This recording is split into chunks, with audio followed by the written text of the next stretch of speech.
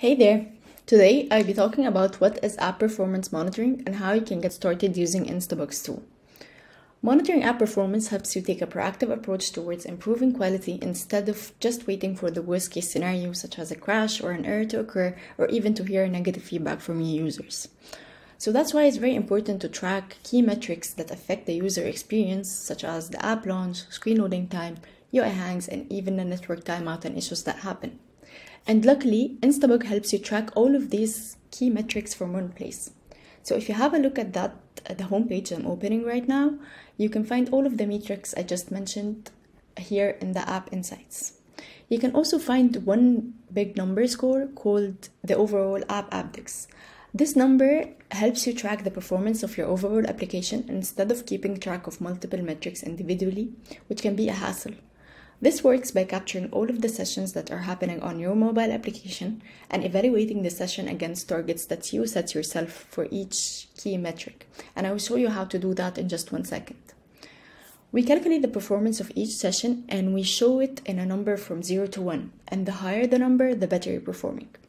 The performance is also reflected over time in this graph that you're seeing right here. This would be great if you're struggling in prioritizing your resources or in making decisions whether to work on a new feature or to focus on making the app more stable. And you can also use filters to focus on a specific time frame or a time period that you have in mind or focus on the latest release that you just had. You can also look at each metric on its own to know what you need to start improving in your application. So to help you get started, you can start by setting targets for each metric that you have.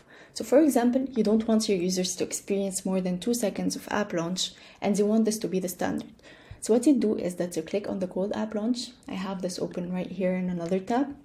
And this is the cold app launch detailed page that you would see. Right here, you can click on this in order to define the targets that you set for yourself. So the threshold that you want, let's assume it's 2 seconds. Once you update it, you'd be able to analyze the app launch based on the expectations that you set for your users. You can use these graphs to pinpoint if the current performance is meeting your expectations. If not, you can use a lot of contextual data to help you get to the root cause of any problem, whether it was something that's happening in your code, network, or even if it was relevant to a specific attribute. And the same concept in general applies to the screens, anything relevant to the screens, whether it was the screen loading time, whether it was UI hangs. So if you click, you can use this toolbox right here in order to navigate between the metrics. So if you click on the screen loading time, it will take you to this page where we capture all the screens that you have in your application and we to help you monitor it. So if you click on a specific screen, you would be able to see very similar data. And even if we go back to the home page and click on the UI hangs from here, you would see all the UI hangs happening on each screen that you have on your application, and you'll be able to just go through all of that contextual data in order to debug where the issues are happening. And the same concept applies to network as well.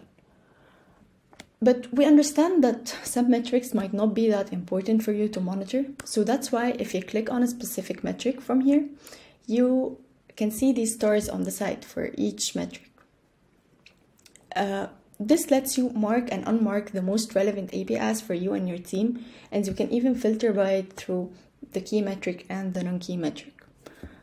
And you can customize your own URL patterns in order to have a custom URL pattern in mind. So if you go back, and once you prioritize the APIs that you need to start working on, you can check all of the contextual data for that API in order to help you understand the root cause of the issues that are happening and whether they're having client-side failures or server-side failures. And lastly, if you have a specific API, if you have a specific custom flow that you would like to monitor, you can create a custom flow in the execution traces by using simple start and end API that we provide, and it will provide you with all the data that you need to monitor that trace. And these are the contextual data that you can have a look at in order to debug that trace and to monitor it. We understand that with all the tasks that you have, you might not have the capacity to monitor the dashboard at all the time just from that page. So that's why we created the rules section, and you can access rules through the settings right here, and then you click on the rules, and then you create a rule.